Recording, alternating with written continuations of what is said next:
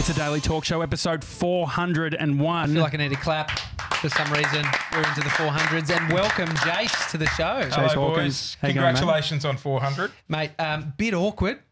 Dill, pass it over. Oh, there no, was what's happened? you brought in wine for us to say Congratulations, celebration. yeah. Yeah. And I was out on the weekend, and I went to this place that was a wine. It's a winery. It's Right. an urban winery, and we were bottling our own wine. And I thought, fucking, I'll do you the daily talk show Did bottle. you do the branding there, T? Yeah, I know you've used a texter and just... It was my wife. I got a 5-year-old kid. It looks like that. If we're going to be brutally honest, Here we go. the wine I bought in got sent to me.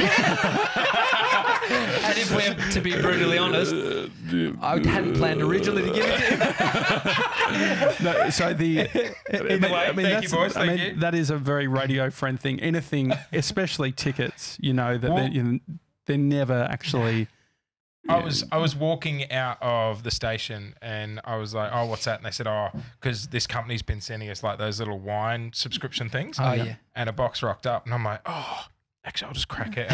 And then I pulled a bottle of red out and then I went, hang on, I'll just check because it comes with a flyer of how much each bottle's worth. I'm like, well, I don't want to give them the most expensive ones. I'm like, $30, that seems nice. No, that's a nice bottle. Yeah, well, there you go. Well, so congrats on... This blend is actually made on Lygon Street.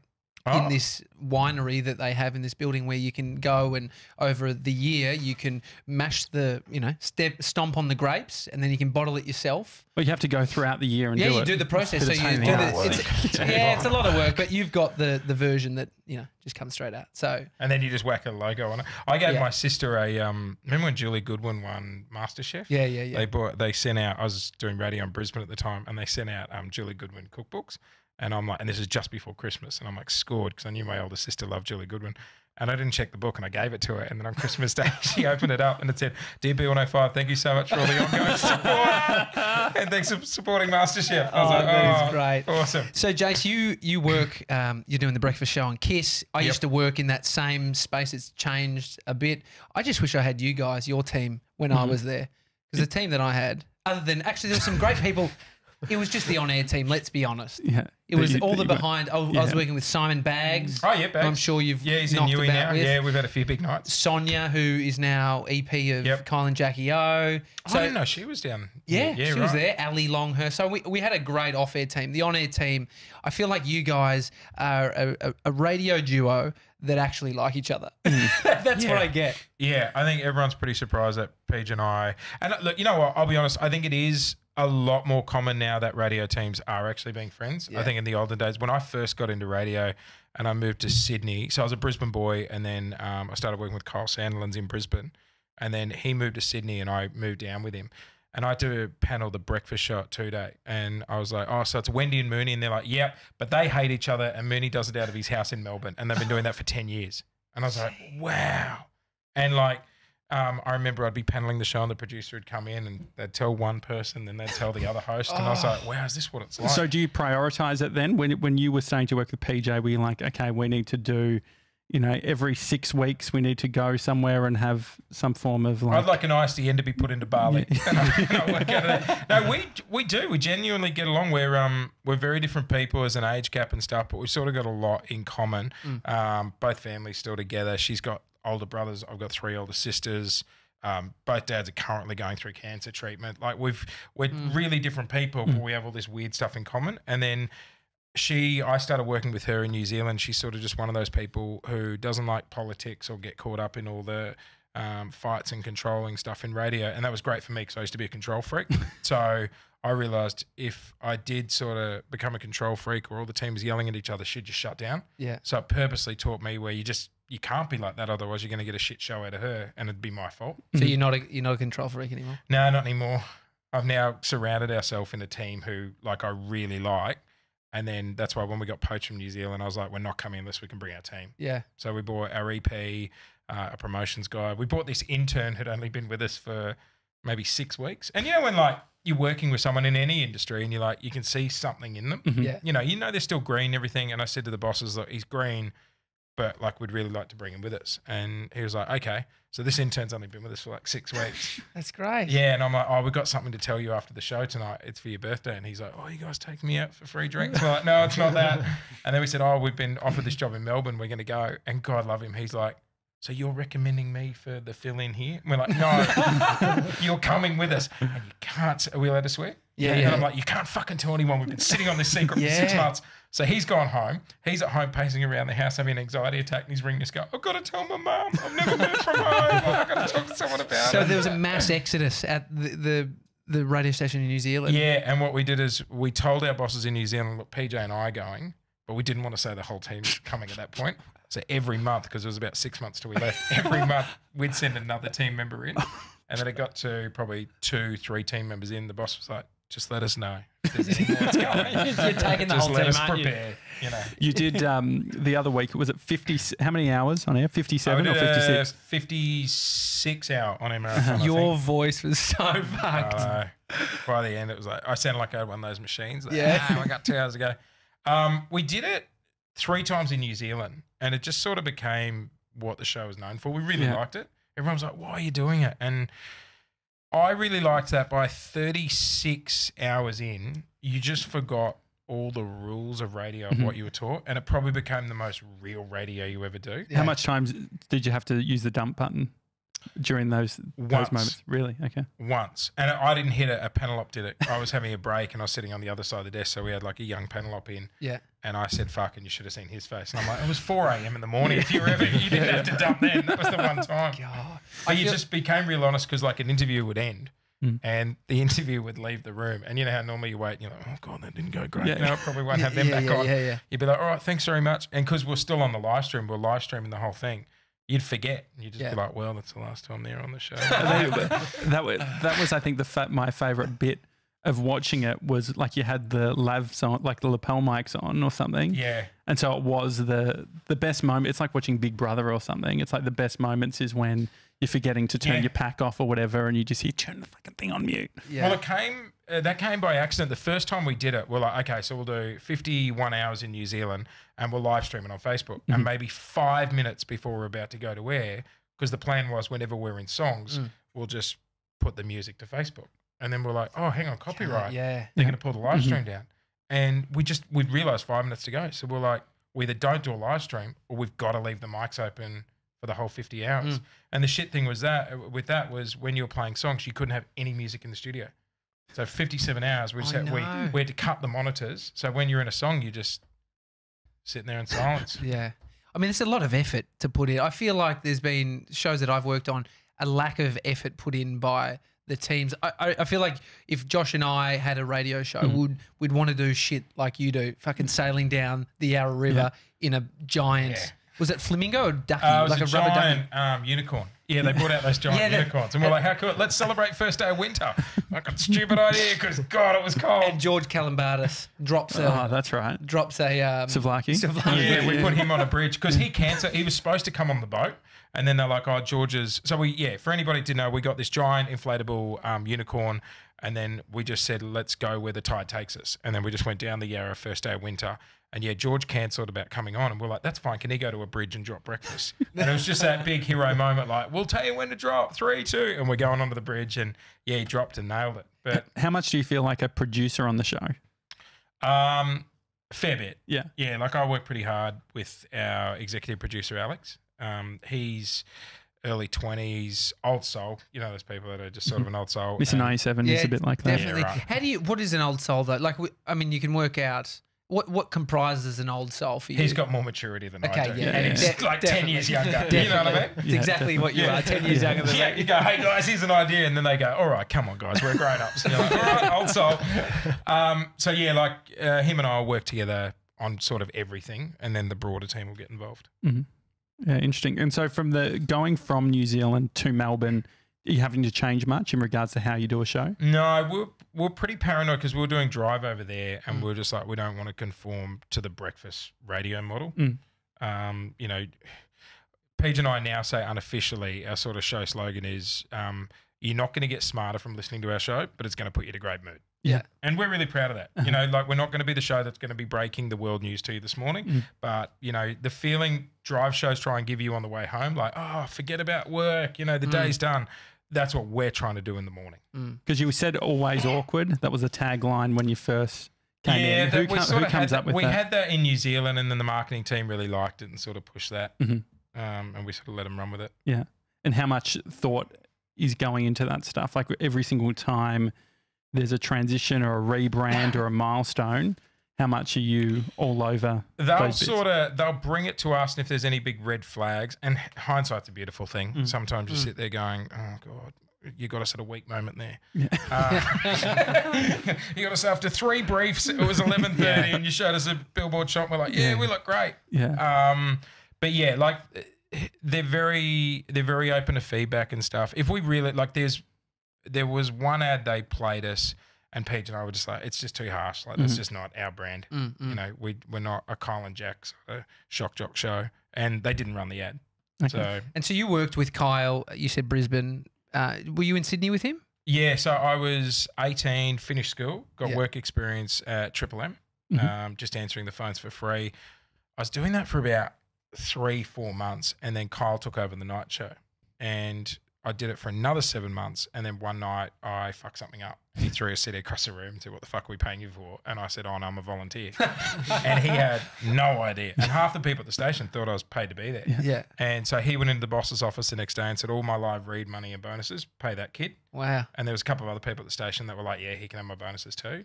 And so the boss was like, all right, we'll start paying. So you ended up being the best paid person in the whole building. No, the boss goes, I'm going to put you on $135 a week. And I thought I won the lotto. Like $135 when you've been working for nothing for 8 months. And so you got a nickname that was your old on-air name. Yeah, they started doing stunts with me. And then we just came up with the nickname, the Lab Rat. Because like, you know, science experiments and stuff. And God love radio. And nickname... I think nicknames cut through quicker. Yeah. But the problem is trying to shake them is just a fucking nightmare. Yeah. So we've got 3D Dill and Mr. 97. Yeah, joke's on you boys. And Tommy and Josh. Yeah. They cut through better, but yeah, you're stuck with them. Yeah. I mean, at the moment you're doing something about canteens. Yeah, we're looking for Melbourne's best school canteen. What I'm curious to know what you're looking for. In particular, I feel like when I was in school, there was a transition from canteens or where you had all the awesome shitty food, and now it's like health conscious. Yeah, yeah. But see, my kids' school they call it the Healthy Hut. The Healthy Hut. Because it's 2019, but you God. can still buy pies and stuff. Okay. So I think really? it's more. It's give the illusion where it's 2019, we're looking after you and everything, but yeah, you can still buy. But you can get like gluten-free options now. They have to. Mate, they do an Italian day with arancini balls, gelato. Like some schools, my wife went to this private girls' school in Sydney and they didn't have a canteen, they had a cafe. Oh no. With a barista. And then it came out, I think 2 years later, that all the coffee was decaf, but they weren't telling the students. That's so fun. I'm drinking a decaf now, and I can't tell if it's giving me a buzz or that's just like the taste is triggering. No, I usually do. I've had one today, but I just thought I bought like decaf, shitty decaf, because I'm like, I just want to try and reduce. How many coffees do you have a day? I go to my in Richmond, and he opens at 5 o'clock. Yeah. And I'll have an espresso while I'm waiting. Yeah. And then I'll get a double shot cap. Is this always been the way for you? And then I'll probably have like 2 instants through the show, and then that's it. Yeah, instants. Like just cheap instant coffee. Yeah. That's what this is. Have you built out like is that your ritual? Like, and you have to stick to it every day? Yeah, I'll go down there. Or like, we'll sort of take it in turns. Most of the time I'll go grab the coffees. Yeah, I'm a routine sort of guy. Why are radio stations so unhealthy? Like when I was digital content at FIFA and Jules, and I was sent so much shit. Yeah, too. I was just like, you're on an 80K cupcakes, package plus 10 kilos. Yeah, fuck, I wish. It was on stereo. Yeah, no, I would have fucking, like every time MasterChef had a new season, you would have cupcakes or whatever. Giant Crockenbush. Fucking sent in at 9 o'clock in the morning. Yeah. And you're like, oh, all right, I'll have a little bit. Yeah. It's the most unhealthy industry. Yeah. How do you celebrate like I remember survey breaks and all that sort of thing. Didn't matter how we went. We'd get Nando's. Well, when this is inside, but when the surveys came And the people around us were like, "Don't talk to Matt Tilley about the survey. Yeah. He does. It's he can't hear anything about it until he finishes the show." Mm-hmm. I was always like, "What a fucking idiot!" Just Tommy didn't have a great relationship. No, with but I'm gathering. How was your time at Kiss? Well, apart from the on-air people, everyone's amazing. But what do you like? Yeah, We for our survey we made a thing that rather than the boss finding, because they normally find out like at 9 o'clock, and I think a lot of shows in the past it'd be like they'd just grab the host and take him into a room, and if it was a bad survey they'd find that you've gone great with grocery buyers that wear red shirts, you're fucking through the roof, but overall you're terrible. For us, we get the boss to come in at 9 o'clock, but we get the whole team in the room. Yeah. So we're like, if we find out we go down, they've done all the same hours that we've done, so there's no point us finding out in a room.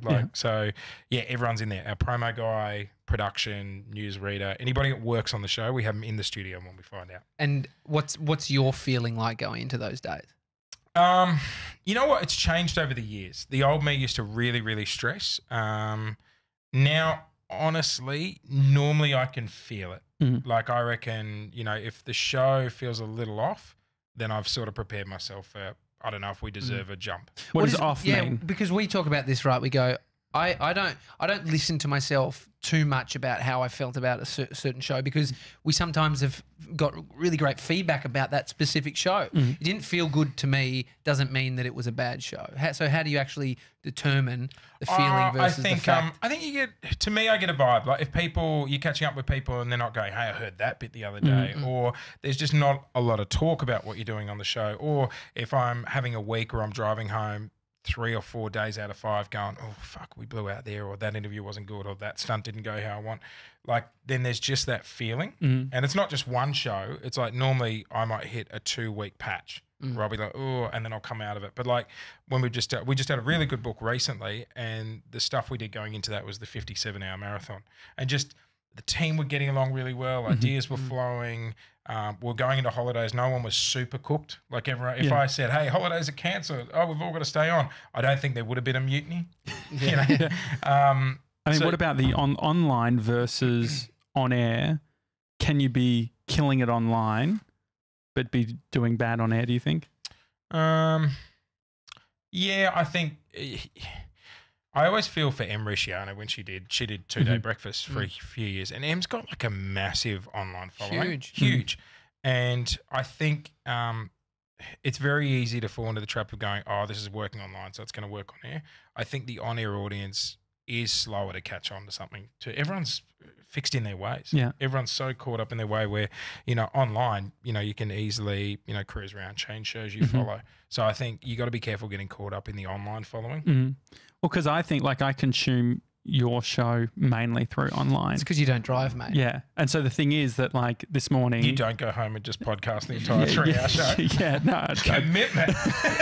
But the thing is... But you expect us to listen to you guys for an hour every fucking day now. Well, I think you guys do such a good job that you get a sense of...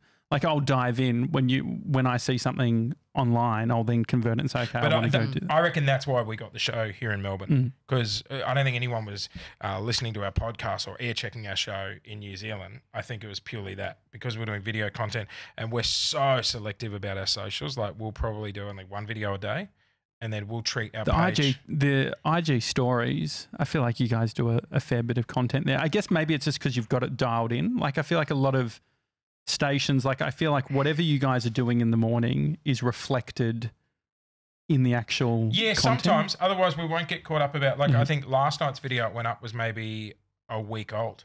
Okay, it was purely because the last week we've had so much topical stuff. And then Friday's show, there wasn't anything amazing that was topical. So we were like, oh, let's do one of the amazing videos we've had in the can for 2 weeks. Interesting. So what's the chat on snippets? Because we're always talking about, we create all these names for different things. We've got snippets, we've got snips, we've got different lengths of bits and pieces. What's the are you guys sitting down at the end of the show saying, I fucking love that What's bit? This video? Yeah, or during the show we'll be like, hey, that's great for the story, that's great for Insta story, put that up, and then we'll decide 1 video a day purely for engagement. We found that gets our engagement up if we treat it 1 video a day. We don't do much, if any, salesy stuff on our show Facebook page. We treat it like Netflix. If you go to our show Instagram page, we don't want you having to go, oh, fucking meme, photo of our lunch or us pissed at a pub. Oh, there's a funny video. Yeah. We just want you to go there and see content. Yeah, Nothing but content. We've got them. If you get them once, whatever someone sees, that's why it's like doing teasers for stuff. Yeah. Is a hard thing to do online. Like I struggle with the teaser thing for radio. I agree. I know it's a part of it, but I haven't seen a tease work online. I just haven't. And I know a lot of the old school bosses are like, what are you eating tomorrow? Blur it out and put up 7:10. Like, I wouldn't watch that and go, well, I'm listening tomorrow. Yeah. Post the video tomorrow night when you've revealed what we're eating and just enjoy the content. If you got one chance to have someone's attention and that's all you got is the blurry photo of the pie, that's a missed opportunity. You might watch the video of us eating the pie and think, fuck, that's funny. I wonder what else they're doing. And then it's so easy just to get trapped in the social vortex and then you just start going through their old videos. Oh, definitely. How much do you think the radio listeners changed? I think everyone's just ADD now. Everyone's just so quick. I was listening to, I don't know the name. I was listening to someone talk on a podcast the other week about a Netflix format in the States. I don't know the name of it, but basically it's only recently started and it's worth quite a bit. And it's not full shows. It's just snippets of shows. Yeah, interesting. So it's targeted at people who, and my wife and I have this conversation all the time. It'll be 20 past 8, we'll be lying on the couch and we'll go, oh, what do you want to watch tonight? Oh, let's not start that show because we're not going to stay awake for a whole ep. Yeah. So people are lying in their bed and they go, oh, MasterChef, I can watch it in 4.5 minutes. And it's trending out, and it's all the shows or topical stories or viral videos, but everything is short. There's a book version of that. It's someone, they've taken, Gary V's book or Eckhart Tolle's book and it's a 30-minute, the best bits. It's like the Cliff Notes. I mean, you'd be pissed if you're the author, wouldn't you? Oh, yeah. You'd be like, I want them to get the full context. When I heard about that, I was like, editors, lighting, all the work that goes into a TV show. You're editing it down to 3.5 minutes. A friend of my wife's a teacher and she was saying she caught the kids the other day at school listening to a podcast on double the speed. Yeah. And she goes, how many of you do this? And they were year 11 students and 90% of the class. Yeah.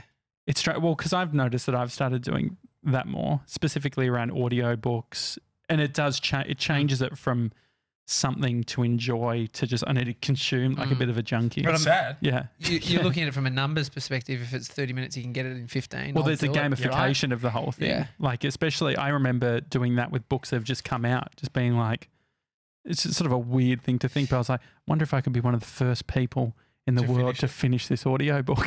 What a title. There's a hack on Macs, which I remember in 2012 you could do. It's like a command and it brings up only trailers. Wow. Can you look it up? So on Mac computers, there's a command and it brings up like a trailer section so you can browse through trailers. Oh, interesting. Of all the latest movies. Well, I find like with YouTube on the TV, I've like stopped doing that because I even sent you a screen grab of what my Sunday viewing looked like. That was sad. I can just get it. I was checking out all of your stuff. Well, I can just go. It's so easy to click through, like especially when it's on a TV.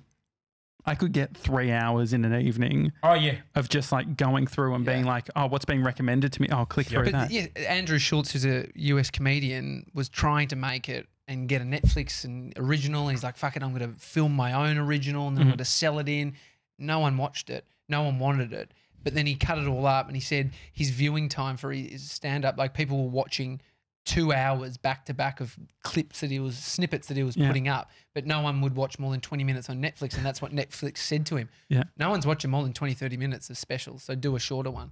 But how many videos do you watch where if you go, oh, watch that. And then when it loads up, like, I know about you, but I will look at how long it's about to go. And if I go 2.5, I'm like, oh, this is like, I'm almost 20% checked out. I mean, I'm on a video, then swiping to see the comments. So I'm listening to the video, but then reading comments. So you won't even see the footage? So it depends. I'll watch the first little bit, then I start just getting into the comments section because it's always where the funny shit's going on. This is a loaded question. Why are radio stations so shit at YouTube, do you think? Because they want all the content housed on their website. It hasn't changed. I remember Australia, it was like Uyala. Like make sure you upload it to Uyala. What is that? Uyala was like, I think it was bought by Telstra. It was like so they could do their pre-rolls and shit like that. Oh, there's so many like platforms and stuff I've sold over my career where I'm like, okay, and we're not hosting the videos over there anymore, and now we're over here. Make sure you upload to Wonky Do, you know, the fucking new Australian startup. Wonky Do. But we spend a lot of the time or like once a year, every 6 months, we'll sit down and really go through our video stats and be like, okay, drop-offs 30 seconds in. So like we'll really look at our videos and be like nothing over 60 seconds unless it's amazing. Is there still a push for people to go to the website? Like I remember back in the day, it was anymore. like, No one will. Yeah. And I'm curious, your digital content producer, I remember when I was working on FIFA and Jules, it was like 50% that and 50% the dirt. And have to write these fucking dumb articles. So we've got someone else that's a new guy called Jacob. Yeah. Unfortunately for him, where he's doing that. But he's just moved down from Brisbane. He's a good guy. So it's a perfect job to get into. Is it a conversation though, where it's like, are you having to say to the CD or someone like, we need someone full time working on the show, or does that not have to come? No, we got our own video guy, full time, and that was from day one. From day one. Oh, that's good. Yeah. So actually, I think a lot of the stations have gone that way now, where they'll have separate people who are sort of operated by not necessarily content, but more video. And then they'll be responsible for just doing the website articles. But most shows now have a dedicated video person. Josh, you and I we're in the clickbait era.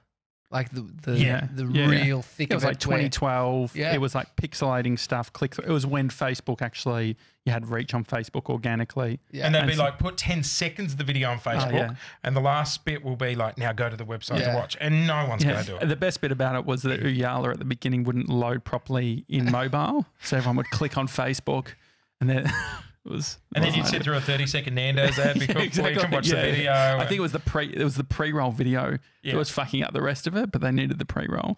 I think as much as they'd love stuff just hosted on their websites, I think radio stations have realised now, if you're not just putting the videos up on social, you're not going to get the attention. Yeah. I mean, does that mean from a financial point of view, it's going to get tougher? Like, I guess that they saw that as a way of monetizing the content. Yeah. How do you think the Daily Talk Show, without having a radio station, without having a sales team, what do you think if we're doing this 7 days a week for the next 8.5 years, what does that look like for us, do you think, in making money? I remember Hayman Ant, because they owned all their videos. They obviously did their own sales deal with, I think it was like Big M Milk. Yeah, Dare Ice Coffee. Yeah, it was Dare Ice Coffee. Yeah. And then so they just put the Dare Ice Coffee little logo and sort of tease bit at the start of every video. So they sold, hey, you own all the videos for 12 months or whatever. Has that ever been a conversation? I remember H&A being one of those first ones where it's like, remember at the radio station, they'd be like, oh, we can't post anything, like H&A control all that sort of stuff. And I feel like the radio station started to realise if we don't own some of that talent content, we don't actually really own anything. Like we own all our socials, Paige and I. And then so we get, say, if they want to post something on the Jase and PJ Instagram page, we've, like, us and them have to be in agreement to it. Yeah. That's why.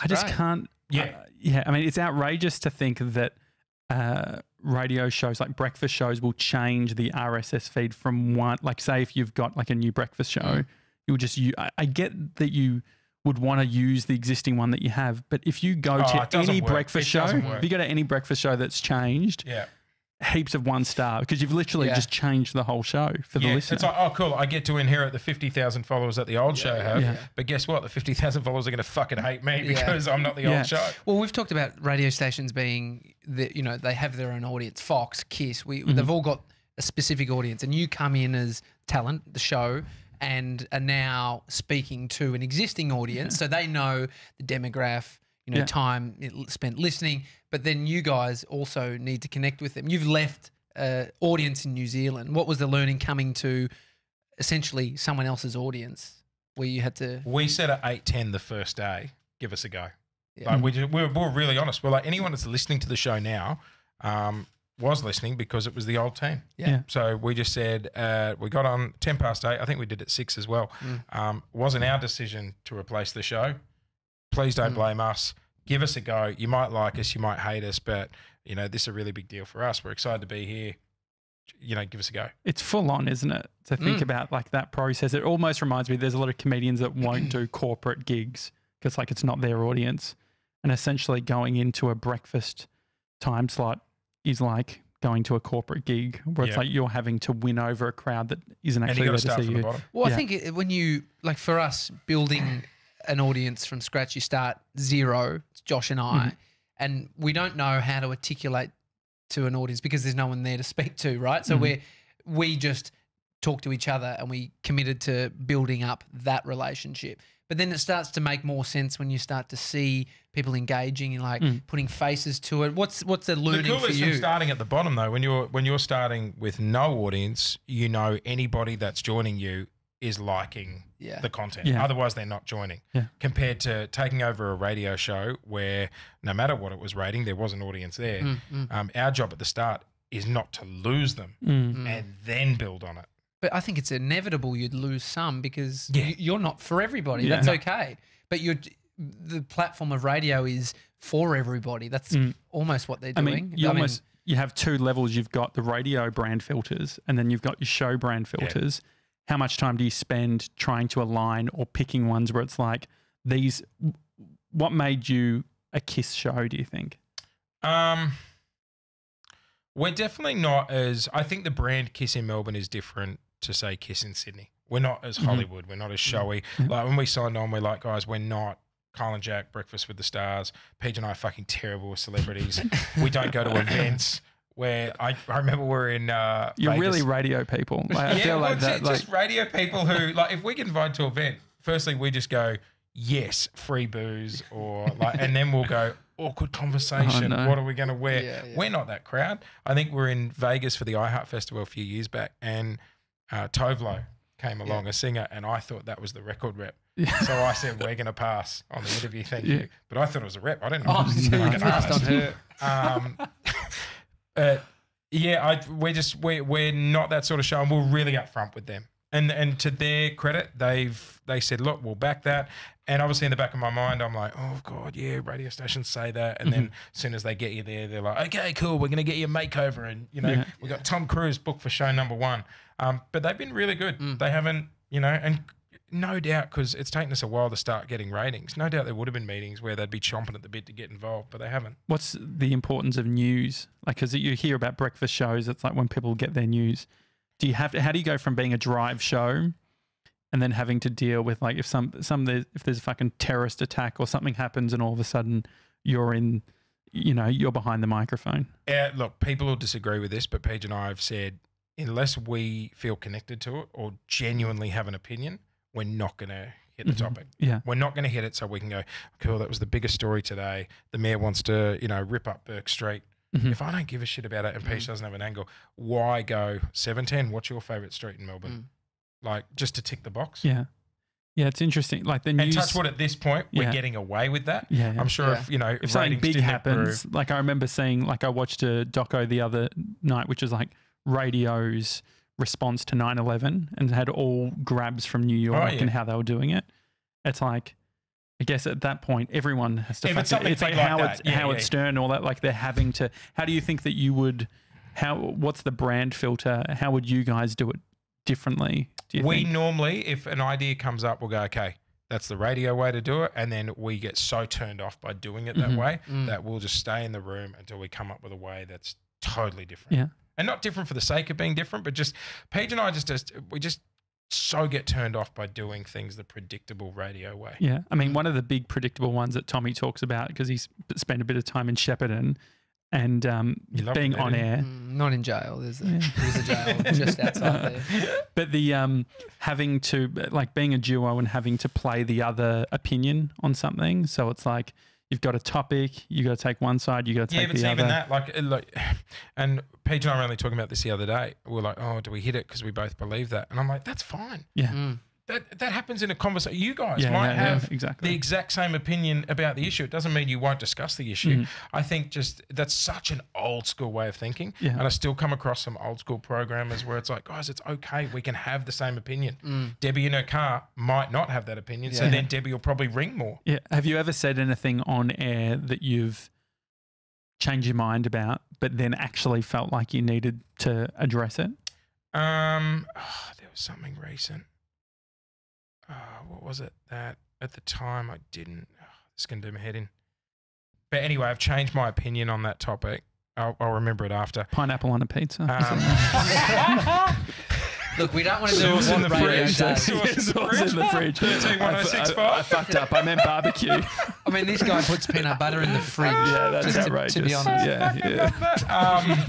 But I've wanted to correct my thoughts on it, and I will, but I'll wait for the topic to genuinely come up in the news again. Yeah. And it'll do my head in. I'll remember it later. I mean, are you putting your opinion out there? Do you think? Like, I think the older I'm getting in radio, the more like this is probably the most real radio I've done. Mm-hmm. Just because Paige and I have a great relationship. We trust each other. Because I trust her, she knows parts, and I'm happy to take the piss out. Like I'm thinning, right? My hair's thinning. I started Join the taking club. balding pills, which I'll write down. Oh, for really? you. What are they? I went to Ashley and Martin and paid. Did they give you a fucking hairy back or some shit? No, I went to Ashley and Martin like a few years back in New Zealand. It was like $2,000. I'm like, cool, no one's going to know about this. And because I was just starting out there, so Paige and I didn't have that really close relationship. And then one night she babysat my kids and she saw balding pills on the counter and she didn't bring it up. Oh, no. But maybe like, a while after that. But by that point, we'd formed such a good relationship. Yeah. And we're arguing about something one day and she goes, well, no, you're on balding pills. This is on the show. But I didn't get offended because I was shocked. I thought, fucking kudos to you. The radio part of me was like, good for you. You saved that right for the right bit. But because I trusted her and I was in such a really good place in the radio show, it was something that normally I was so freaked out about and had, and was embarrassed about that I started talking about it. Yeah. So I think as I've spent more years in radio, and when you find the right hosts where you feel comfortable and you trust them, I think then you talk about more stuff. Well, and now it's a running joke, Yeah. I mean, people. Do you can still take them, by the way? I just started last week again. Really? Did they work? What does it do? No, it did. It thickened it. So you got to take a vitamin and this little quarter of a tablet every morning, and then you put drops on at night. Are you an ambassador or something? No. You get Well, here's kickbacks? the thing. Then I ran out of the tablets. I'm like, I'm not going back to Ashley Martin and spending like $2,000. And then I was at a doctor's one day and I was talking to him about it, and he goes, "Oh, I know the tablets. I can prescribe them for you. And here's the drops. You can just get them over Like the a counter." generic version of it. Yeah. So I Really? just got them from the doctor. And so what are they actually doing? Well, they can cause low sex drive, Okay. which they haven't done haven't? for me. Yeah, okay. I know other guys that it's ruined their sex drive for them. So they've gone, screw it, I want to have sex, so I'm going to be bald. And they've given up. Interesting. But yeah, it does, like, it regrows the hair. And then the tablet you're having stops the hair from falling out. Is it chemical, or is it like a natural occurring vitamin? No, there is a chemical to it. Any side effects? No, I haven't felt any. No. Ask me in a few Yeah. years. Well, though. I actually bought tablets online once. So like I was reading. This was before it The was. dark web. Yeah. It's before I knew that it was like. Before it was like commonplace that you would get scammed for like those sort of things. But it was I read this Men's Health article that said Hugh Jackman used this combination of Garcinia cambogia, which is like a Indonesian fruit. I mean, he's done more live reads for this fucking thing than anything. I've mentioned it a few times. And a thing called testosterone, which was like testosterone. And so I bought heaps of them. What did it do to you? Well, I read the bodybuilder, didn't work. the bodybuilder.com forum, and someone said there was literally only one mention of testosterone, and it said the only thing testosterone will give you is an erection. So I didn't bother We're taking it. one of our. But I had so many of them because the way they do it is it's like, You have to buy it in bulk? yeah, you buy it in bulk, you get a good discount. So I had fucking 4 of each. One of our arcs that we're going to get off the ground at some point is testing who has the highest level of testosterone in the room. Oh, I like that. Mhm. And so we're going to get a blood test, and we're going to fight it out between the 4 of us. We're going to check for everything else as well. I think I've got low iron. So. I want to put the whole team on Viagra a few years back in New Zealand and then just do the old Seinfeld comp, who can hold out. Is there anything you've done, because the times have changed? Oh, you've yeah. been in the game for a while. Yeah. Is there anything you wouldn't ever do again? Well, you were Yeah. around the time you would have been at Oz Stereo when they banned prank calls for a bit. Yeah, so when all that went down, I was in Brisbane B105 breakfast, and it was just after that the job in New Zealand sort of came up. And I'll be honest, it was a fucking scary time to be in radio in Australia. Like, you were watching everything you did. Everyone was watching, just waiting for you to slip up. So that was part of why I was like, you know what, it's a bit full on. I'm just going to go to New Zealand. When I went to New Zealand, mate, there is no rules there. Really? Like, none. I was like, I should really sit the radio codes meeting. And they're like, oh, we'll get you the flyer. And it was like, you know when you go to SeaWorld and they tell you what time the ski show's on? And I've opened the flyer and it was like, you know, the speech bubble. And it'd be someone saying, drugs. And it just put a big red X through it. And it'd be like, don't plug drugs, booze. And no delay. Really? No delay. Straight out. There's a team over there called the ACC, and they call the cricket commentary, and it's broadcast on iHeartRadio. So it's not on radio, it's on iHeart, so it's digital. They get away with it a lot more. But when I went over there, it was like the Black Caps were playing, and I walked past our boss's office, and I'm like, oh, what's wrong? And she goes, oh, I'm listening to the ACC. They've hit rain, so they've stopped play. And I'm like, yeah, right, what's wrong? And she goes, oh, they're playing prescription pill roulette, where they get out a bowl. And the show's really funny because they've got that dry sense of humour. They don't laugh a lot, but they're like, all right, fellas, you know, rain play, bowls out in the middle, prescription pill roulette, and that'll pull out whatever they're on at the moment, like, or just in their life, and they'd say what it is, and you'd hear them drop it in the bowl, and then they'd rattle the bowl, and everyone would take one. That's great. And then they'd keep calling the cricket. And then maybe half an hour later, you'd hear one of them go, he's out. And I can't feel my legs. And they honestly meant it. And then they'd keep going. That's so funny. Yeah, what was some of the riskier stuff that you've done? I dearly deported was, in hindsight, just this harsh arsehole thing I came up with in Brisbane years ago. And I think a couple of the other stations did around the network, where we found someone whose mum or loved one is overseas. And then we would fly them back. And you'd pull back the curtain and be like, there she is, your girlfriend you haven't seen in 5 years. We're going to ask you one question. If you get it right about your relationship, she'll stay for an hour. You get the second one right, a day. Third one right, she'll stay as long as you want. You get them all wrong, curtain shuts. And they have to go back. They have to go back. That's so good.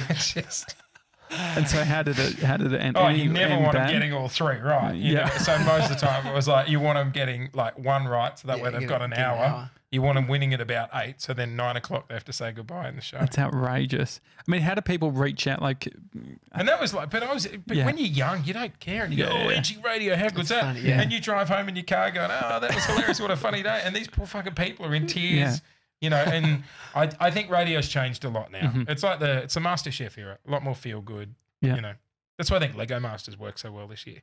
There's so much like Married at First Sight and all that shit. And then when Lego Masters came on, it was like, oh, isn't this nice? Just a show where no one's trying to root each other, and it's probably why Ninja Warrior works too. Yeah. Is it a challenge creatively to not sort of go down those paths?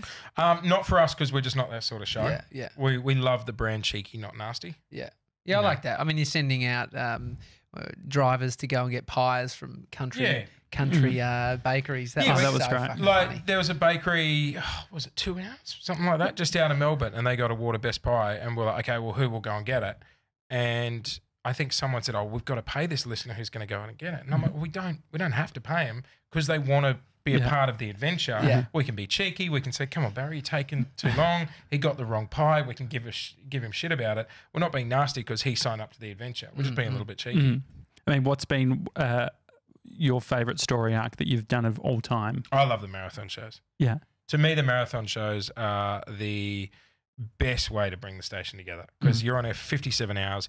Every team works on the show. We normally get an Airbnb near the station, so if you finished a shift or not working, teams are going and sleeping at the house, and then they're swapping and they're waking each other up. It's okay, you're on, and people go, like, it's the best morale boosting exercise to do. Is it just tempting to do it all the time then? No, because Peach hates it. Yeah. And then PJ for a month afterwards, because she's a health freak, Just exhausted. will be like, oh God, my heart's got hurt. Yeah, I think I'm going to die. I think I've got long-term effects. You had a doctor there? So we did doctor checks, I think from about the 12, 13 hour mark. We went and got full medicals leading up to Who it. had the most amount of testosterone? Well, they didn't test for that. I think, you know what, I actually think it's the healthiest 3 days of my life that year, because we don't drink any coffee. No sugar foods, no junk food. This is beforehand? This No, isn't during. Really? We just, I swear I saw you order a latte or something on the live stream. Like we had one.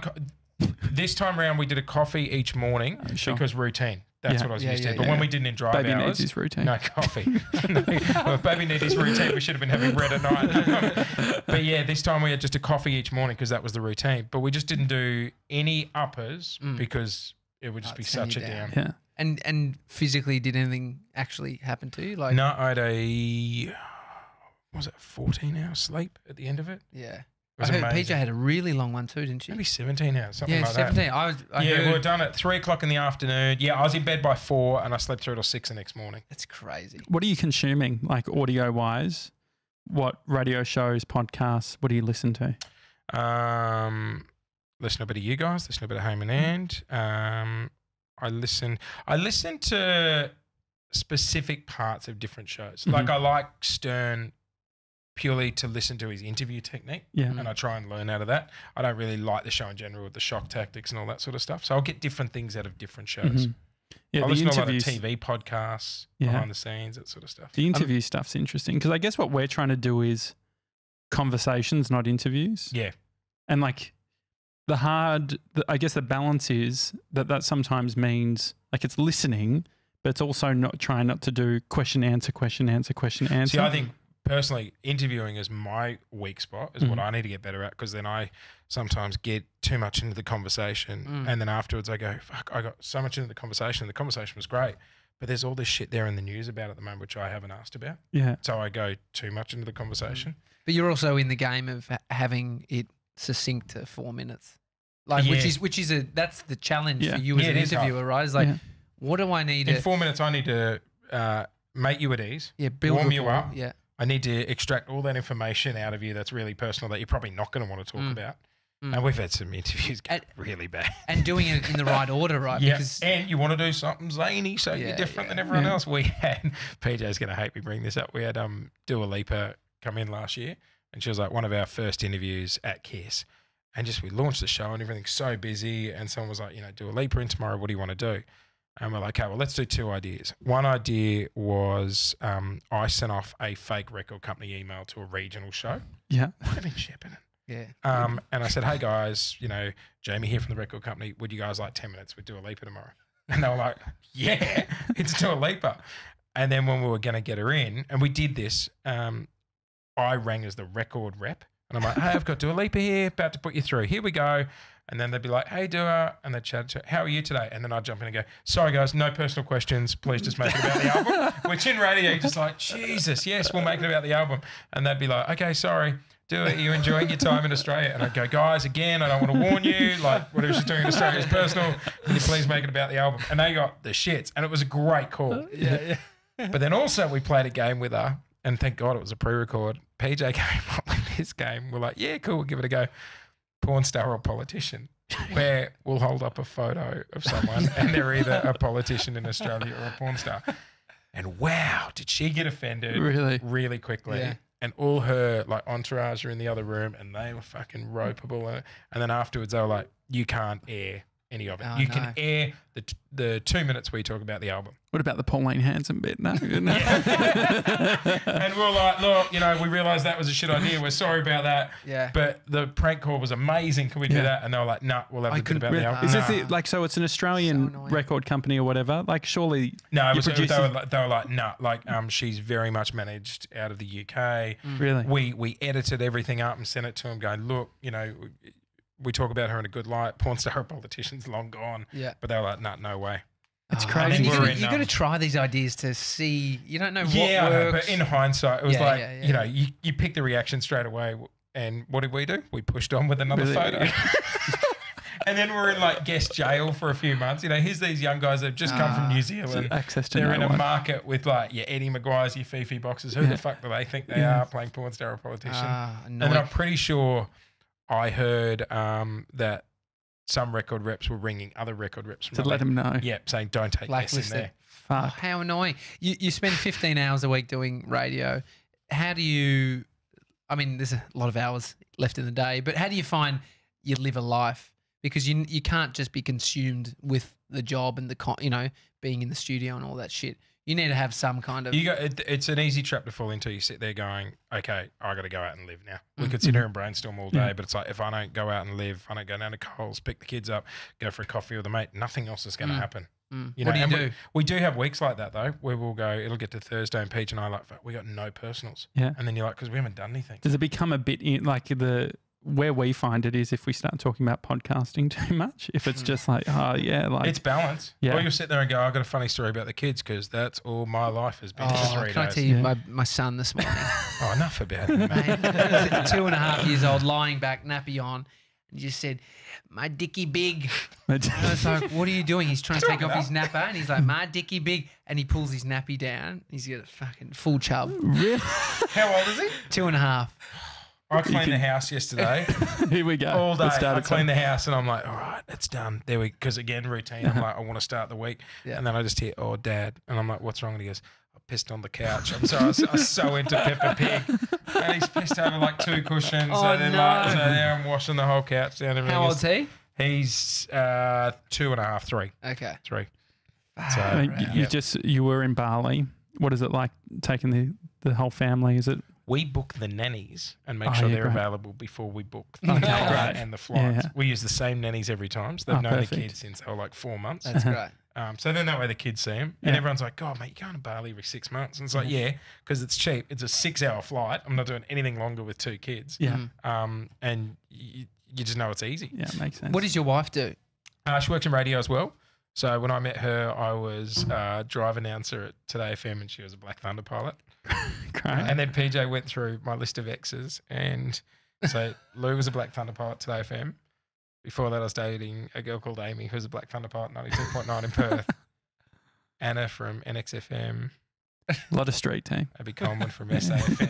But because that's the only place I was at the bloody radio station. And So so yeah, she works in sort of sales and programming. So she deals with like all the sales briefs. And she's a really creative. At your station? Yeah. Oh, Well, yeah, but she's based on the gold side. Okay. So we don't really see each other. How's that having, that's inside the bubble as well, right? Yeah, personally, I don't mind it because we don't really deal with each other directly. We did it a bit more in New Zealand. But I find it's great because then she understands. Like she gets the hours. She gets that, because just back before to coming up with different content. And like you guys were saying, you might just be talking about podcasting all the time. Sometimes I'll sit there and go, Lou, I've got to go out to something this Saturday. I've just got to go and do something because I've got nothing else going on. What in is my your life. default in that scenario? Where do you go if you're feeling like a bit stuck? To me, lately, I've been trying to do stuff out of my comfort zone. So if it's something I don't normally want to go the opening of something, I'll go, fuck it, I'm going to do it because I know it'll be awkward. I'll get anxiety about it and it'll be something different I haven't spoken about. If it was up to me, I'd just go to the Bowls Club in Hampton every week with Dell for a bit. But, I can't be talking about the same stuff. What about, like I found myself speaking to somebody, this young kid at the gym. I asked him why, he's basically, the locker opened and this magazine he had was like the Fitness First magazine of a guy on the front cover. And he said something, it's not my magazine. And I could tell that he was probably he's this young kid thinking, he's this gay guy. He literally was thinking that. And I asked him about it. And What'd you say? I was like, mate, why did you think that? And he's like, look, I just didn't want I feel you awkward. to I wasn't even there. No, but I was like, That's why I don't go to the gym. Yeah, I'm hearing you. My point. I go straight back into the shower. Tommy loves it. Tommy loves. Turned out this kid loves to chat and he wanted to chat.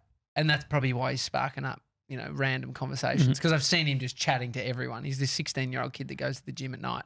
He's like talking to me about his hard day. But And look at the content.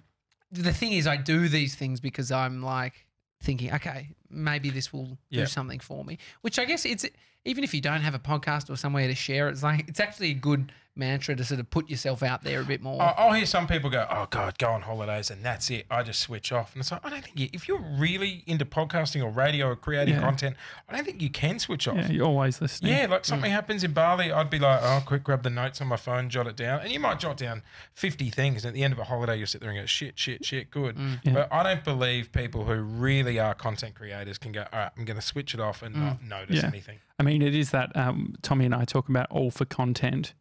Have you ever had a moment in your life where you're like, I'm actually trying too hard, like this needs to just be a moment and I shouldn't be creating content around this? Yeah, I think I went through a stage in Brisbane. I'd been there for like 7 years and it was one of those situations where it was just too many bosses and everyone had a different vision of what the show was. And this one was like, we need to, and it was very stunty at the start because I was like 25 when I got it, which I just think was too young to be a breakfast show host. Like you haven't lived enough. And then they were like, okay, it's been great. It's been stunty. All right, now let's be emotional and heavy stuff that you're dealing with. And I was like, the fucking heaviest stuff is I can't afford drinks Saturday night. And then I think mum and dad, one of them was sick. And like, I remember doing this yarn about, oh God, they're old and they're sick. And like, I remember just in hindsight thinking, Christ, I was trying to milk that. Like, they're old. I want everyone feeling. Do you reckon you go the other way now? Like, I've heard you mention your dad a few times and it feels like it's like, your dad's going through cancer stuff at the moment, but that's all good. Like, I feel like you then sort of upbeat it a tiny bit. No, I genuinely feel like that now. Yeah. I won't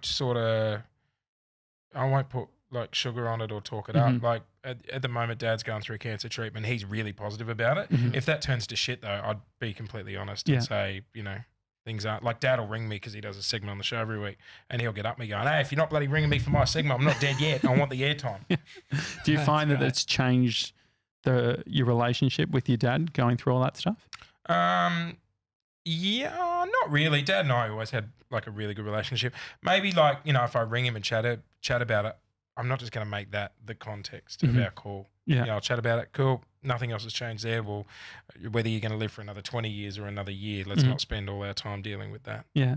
I remember saying to my girlfriend, Brie, I said, we had to go to the hospital to see someone. And I was like, I don't really like hospitals. I don't like funerals. And she's like, you know what? I was like, what? And she said, no one does. Yeah. I think that's like, if you do. I think that's interesting. I think my nana and pa did. They love the spread. They fucking get obsessed with like fucking the wake. They actually asked, my nana and pa asked the other side of the family, someone had died, and they asked like the white lady funeral person if they could take some sandwiches home. And they said, we keep that for the family. They said to white ladies before the date, do you know the menu yet? Exactly, I went to visit my nan. She was, she's passed away now, but she was in like a nursing home for her final years. And I remember going to visit her one day and like, I'm trying to joke around with the nurses whenever I go there. And I was looking for a park and I couldn't find one. I put the window down. I screamed out to one of the nurses, what's going on? Is there a party? Where's my invite? And you could see her like, shh, and she comes up and she's like, no, someone's passed. There's a funeral on today. And that's why there's a lot of family and friends here in the car park's busy. And then I had to back out with my hazards on and the hearse is waiting to drive in. Oh, no. And I was just like, oh. Have you ever had, I've had a moment where it was like the first date I ever went on with Brie. We were at a film festival and it went from, it was the first time I knew that I got hives from stress sometimes, but I actually got welts from, they had all comedies and then they changed the tone, completely honest, without any warning, into some really serious film. And it was a full cinema and I just started laughing out loud and I couldn't stop. And Bree's just grabbing my arm, just like, shut the fuck up. I ended up having to leave the cinema and I looked at my arm, I just had welts. Have you ever found... We've got to be careful with that because our team has quite like a sick sense of humour. Yeah. And I was only thinking about this the other day. We were joking about like really inappropriate stuff. And then I go, we've got to watch that because when the whole team has that sick sense of humour, no one's there to balance it out. Yeah. So we might sit there and go, oh, cool, that's the tone we're going to take with that topic. But then you got to go, hang on, we're all a little bit fucked up. Not everyone's like that. Have you ever caught yourself, like, have you ever been in a situation where something has been extremely serious, but you haven't helped but getting the giggles? No, I'm not that much of an arsehole. Okay, good. It's definitely a stress. If I've got a high level, if I'm doing something that I know this is a super serious thing, the anxiety that I have is that I almost am psyching myself into laughing. Really? If anything happens, my nana did a little trip at like my pa's funeral going up, and it's just like, I can't fucking help it. But just have a bit of a laugh. Well, I swear when I get a bit nervous. I tend to swear more. Do you? Yeah, I did it at my wedding. Jules Lutton said he does it on stage when he's emceeing. He starts getting a bit sweary. Yeah, I've sort Seen of done him nervous that in the and past. swear? You swear? Yeah, like every now and then. Or you'll have that go-to gag you'll go to. And then you What just is it? No, don't. Oh, Don't say you can't. they're the worst. Reveal your intimacy. Oh, you'll get up, if it's a movie premiere, who wants free stuff? And everyone cheers, and you're, oh, fucking scabs. And then everyone will have a laugh, and you'll be like, cool, all right, now we'll move on. And then show the movie. Got you on my side. I've definitely made, like, mistakes in the past purely by being uneducated or finding something funny where, I wasn't thinking about the consequences. Like last year, we were talking about baristas and all the different types of milk that people order. And then I was just like, mate, if I was a barista and you wanted like almond milk and you wanted I can tell you now, I'd be just fucking full cream and I'd be very surprised if people know the difference. Yeah. and we're joking around about it. And I spoke to a barista on the air and I'm like, come on, be honest, you know. Yeah. And then that night, and it was the only time I've ever really had the small feeling of what it would be like to be part of a scandal. I was sitting at home at night with my wife and we're on the couch and all of a sudden my phone started like notifications going off. And I've logged into Facebook and it was someone that had ripped off the audio from the show that day and they'd put it on Facebook groups of parents that deal with kids with allergies, lactose intolerant. Not your audience. Not, we're not massive in the allergy world. Guys, I didn't say that was a good snippet. But like... And it was just, who are these people? And then full on stories, like all night. I remember the next morning I woke up to go to work and there was messages of like, here's a photo of my friend's child that died because of an allergy. I hope you're happy, trivializing this. And don't cry over spilled milk. It was just like, wow. Yeah, that was the reply. I just cut and paste to everyone. And that was probably the only time I came into work. And this is last year. So like we're in this big market like Melbourne. We're up against massive names like Eddie Maguire. And Paige and I just looked at each other and we're like, fuck, what are we doing? Like this is, you know. Yeah. Because you don't actually care that much. Because the thing is, like, we wouldn't have done it if we knew that was going to offend that many people. We were just mucking around, and then it was like, "Fuck, this is the world we live in now." You say one comment like that, and I get it. I get why they'd be upset and offended by it. But wow, the Thinker Girls, Christy, did this post about how when you go to a pharmacy, how long it fucking takes to get your script. What are they doing out the back there? Good call. And I've experienced that, and I actually thought, oh yeah, that's pretty funny. It's like I've complained about that. What are they doing? But then there was a news article in the paper written about it that, you know. What are they doing? Oh, it's like, you know, we have to be selective with the medicine. It's like very important. So the news article was ripping into her comments about it? Yes, because then they got like pharmacists and nurses and, you know, people jumping on. It's like, I mean, we've talked about something about like, missing an eye or something, Josh, and you've been the sensitive one of saying, but there's people out there with no eyes. But the majority of people have eyes. Yeah. And so when are we going to go? We can't ever say something about like missing an arm, but we're not talking, you know, like if you've... But I always find it's the things that you don't think are going to cause... Like we played body part bingo one day where we all got a bingo card for the show and I might have arm, a left leg, finger, and basically ring now if you're missing a body part, and you tell us the body part, and it's like bingo. If you ring up and go, I'm missing left arm, I'm like, awesome, okay, cross out left arm, and whoever fills their card first goes body part bingo, and not one call. And when we said give us a ring, like not one complaint, but when we said give us not one person, and we're like, give us a ring if you're missing a body part, and phone lines lit up because they were like, yeah, this is great. So what's the difference in this?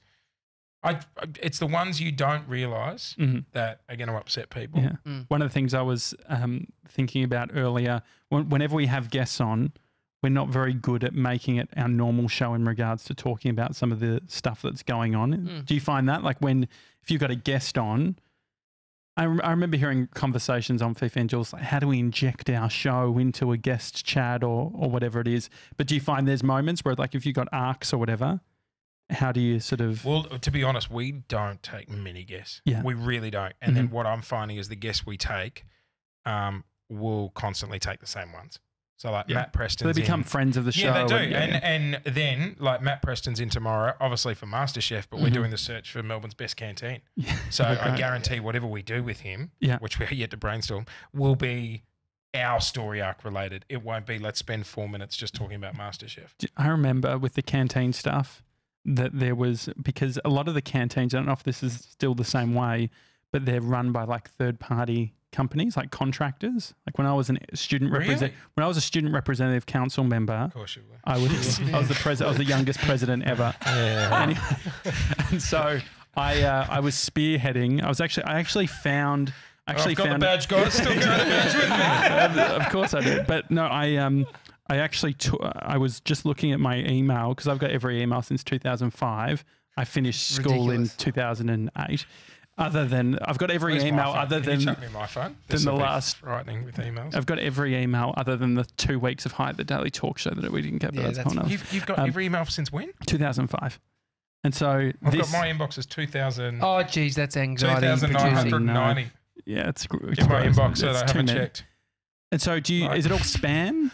Yeah, it'll be free Lemingtons in the kitchen. Yeah. Come and help yourself. I always think, like, because I fucking hate people who'll be like, okay, cool, so we'll organise that with Cam. Cam's sitting 3 meters that way, but they'll send him an email. I'm like, come on. Well, there's a big thing. There's a big movement with that within tech because they're like, people are working remote. And so water cooler chat, Gone. they're like, if you want to have water cooler chat have it on Slack, which is like instant messaging. Because then you have to go back and sift and then start. When you're part of a group chat and then you come in late to the gags and you got to be like, I mean, you're late to the party and that 2,990 emails. You know what I figure? If it's something really important. Yeah, they'll call you or text you. Yeah, you know. I appreciate they're you. They're never going to say you're fired on email. They'll find you. Well, so anyway, I thought this was interesting. This was from 2005. 13th of July 2005. I was using a program called Incredimail, which would allow you to add great sort of templates. And this one says good morning. And it's like a GIF. Moves around. Moving up and down. You're ahead of the time. And so I sent this email to my teacher, which, hey, Mr. Rock, here's one idea for an SRC thing, cheaper and healthier food at the school canteen. And I said, cheaper and healthier food is very important at this time with so many obese and unhealthy teenagers. What were you weighing at that age? I was 110. 110. I was 110. I peaked at 120. Really? Yeah. So I'm like 92. How'd you drop it? A few eating disorders, but like probably side effect of the balding pills. No, it was definitely. I'm going to munch on them tonight. It wasn't that. No, I did so many. I dropped like 9 kilos with keto. I worked on a film that was about juicing, like a juice fast. I did 2 days of juice fast. Sorry, 2 weeks of juice fast, but I fucking hated the green juice. I mean, you could just say you stopped eating fucking kilos of lollies. Well, wasn't night. it? Nah, but it wasn't even that, because I was still like, when I was in VCE, I'd fucking like, I would fast all day, and I was calorie counting, and I'd have like a packet of natural confectionery company. So it wasn't that. It wasn't super healthy. I would eat. This is so degrading. On average, I reckon I'd eat 500 mils of ice cream a night. Really? Well, you hide your chocolate that's half in a your litre. car. Yeah, that's why I said 500 mils, because it doesn't sound as bad as half a litre. Half a litre. Don't you hide the chocolate in the car? You still doing that? No, that was a very small. I'm not normally big on chocolate, but then we got sent this Dairy chocolate, and Lou's like, put it in the fucking car. Don't want it in the house. And then like Lou, my wife, goes through this thing where she'll eat during the night. So she now puts any chocolate and stuff in the house. She'll put it in the kids' bedroom, because then at 1 o'clock in the morning, if she wakes up craving it, she sits there in her mind and goes, if I go for that, I could wake up the kids and have to deal with the kids. We were literally talking about her going in there. that the other day, like people who sleep eat. Is it at that level? Is she like consciously doing it? Yeah, not consciously. Like in the morning, she'll go, I feel like shit because I got up and slept and had chocolate, ate. Yeah, so that's but why she's not sleepwalking, or is she? No, like she knows she's awake, but she'll go and eat in the middle of the night. Sure. Just need that hit. But she didn't put the iPhone alarm on for it. Like no. It's 2 o'clock. Here we go. Got a little slow cookie going. Little sneaky snack. So we won't keep like chocolate and stuff in the house, or we'll hide in the kids' room. Yeah, it's hard. If it's there, you but ice cream's my weakness. What sort of ice cream? You keep buying it, mate. Like Ben and Jerry's. We had Ben and Jerry's the other day. It is a good. They do the brownie one. No, the core. Yeah. Where it's like that. Yeah. Mate, you know you're doing all right if you got Ben and Jerry's every night. Sorry, mate, we're not all at the gym pumping iron like you. It is pretty. Got a funny story from the gym, guys. Yeah, we get it. We go to the gym. Bit of fitness first banter. No, but what I wanted to, we'd been working out how many episodes. We've done 400 episodes. Yeah. Congratulations. Thank you. How many episodes do you reckon, or how many shows do you think you've done? Because we Not get with impressed Peach, by but just in 400. radio? Yeah. Let's do the math now. I've clocked up 20 years in radio this year. Congratulations. So this will be my 20th year because I got into it when I was 18. Mm-hmm. I probably got my first drive shift show in Perth when I was 22. So 15 years. I can't do math, by the way. I was thinking to myself, So fuck, he's 48. On average. I'm not fucking 48. What about 40 weeks a year? Let's do this. 7 years in Brisbane, 3 years in New Zealand, and 12 years. How many shows are you doing a year if you take away out holiday? survey So breaks 45 weeks. Times 5? Times 5 equals 225. And So it's about 40. 12 years, 2,700. Yeah. Okay, sure. That's a lot of shows. So buzz me back. So this is what we worked out. So what we worked out was we said we're going to do it for 10 years. Yeah. That's our plan as a goal. And so we started in January 16 last year. But we'd never worked out how many shows will we have completed by the time we hit that 10 year mark. How many would it be? So at the moment we're at 400. it'll be January 16, 2028, which Yep. makes sense. And we'll have done 3,500 episodes. Pretty cool, eh? Yeah. On the exact amount, which I thought was cool. Round And number. I guarantee you know why it'll be successful?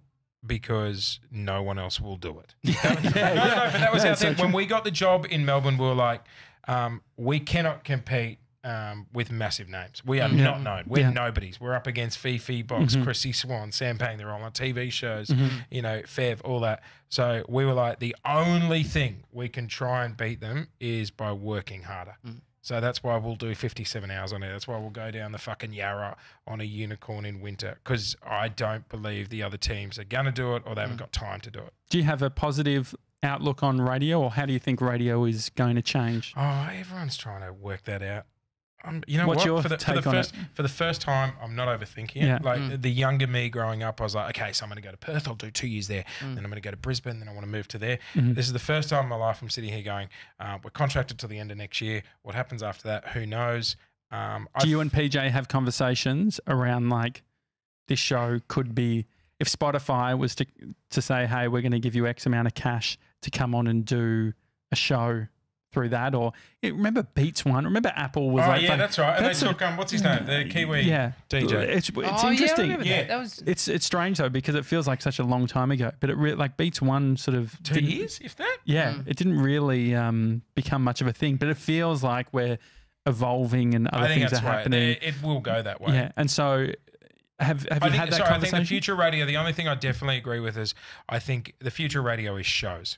It's shows. It won't be breaking songs or music formats and stuff. I think the future radio will be like Netflix. It'll be shows all the time. Were you ever a music jock? Yeah.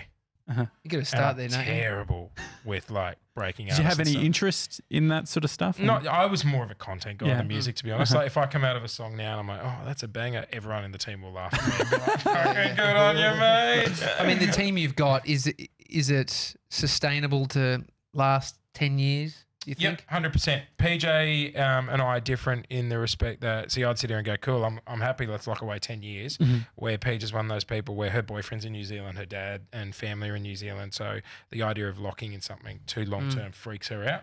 So out of respect to that, we're like, hey, we're contracted to the end of next year. Let's just wait till the end of next year and then see how we're feeling in life. And then like we did in New Zealand when it was coming over here, we'll go out for dinner with Paige, me, her partner, and my partner, because it's partner's decision as well, and we're all got to sit here and go, okay, how are we feeling? And lucky for us, we all get along, which is great. Well, I think being some of these young shows they're getting put together, they've got different missions. Yeah. And so unless Which is so frustrating. it's a different position if next year, end of next year, you guys have been killing it and it's an amazing offer. Yeah. I mean, what are they going to be looking at? You've got good options. I mean, but the end of next year, her family might need her home, or the boyfriend can't move here, and she might go, oh, relationships are more important. And I think vision-wise, what we want out of the show, 100% we're on the same track there. Yeah. It's just more where we're going to be at in our lives at that point. Yeah. Have you ever thought about what it could look like? Like, I was listening to Craig Bruce's last Game Changers episode. He was talking to Bean from Kevin and Bean, and he was like, that guy has been doing a show for a market that he hasn't lived in for most of the show's life. Do you think that you could do something like that? What do you think, like, if you were to modernize the show? I could do the show for a market Bali. from a different market. From definitely, Bali.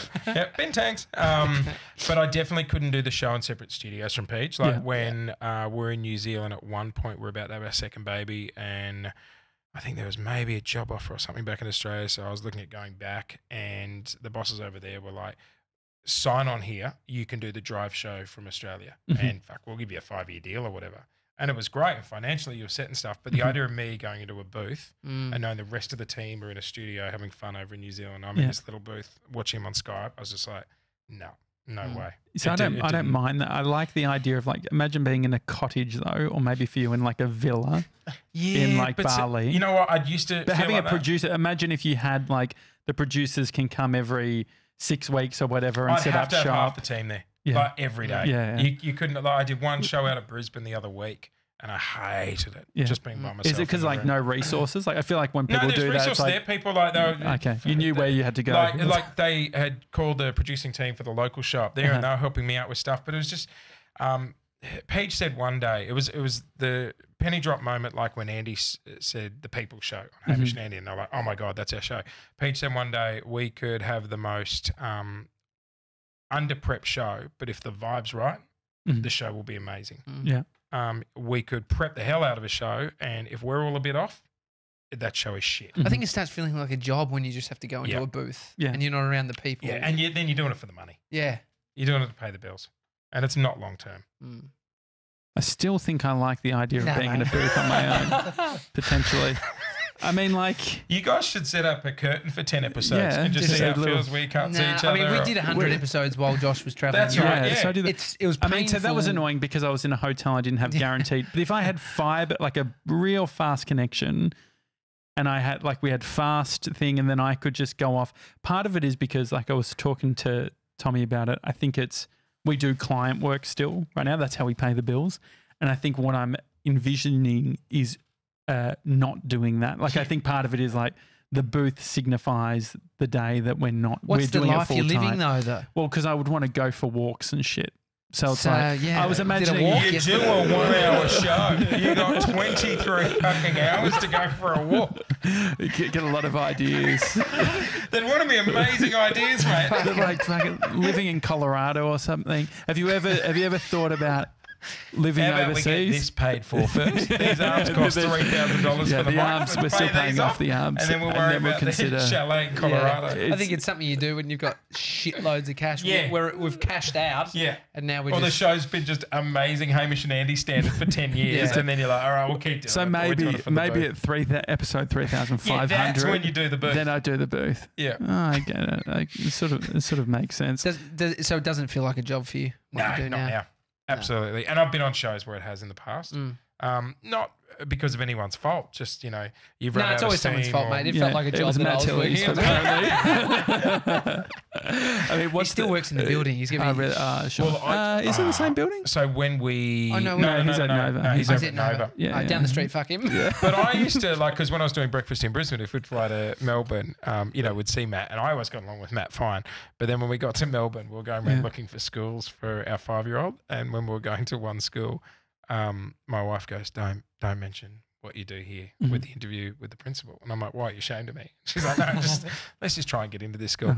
And we went in, and then the principal goes, oh, so, what do you do? And I thought, oh, fuck. And I'm like, oh, I work in media. And they're like, oh, yeah, what do you mean? I'm like, oh, radio. And he goes, oh. And I said, oh, breakfast radio. He goes, oh, what station? And I said, oh, Kiss. And he goes, oh, Matt Tilley's a good friend of mine, so you've taken his job. And you could have heard a fucking pin drop. And my wife looked at me like, well, we're not doing the tour here. Not going to waste our time walking around the tour here.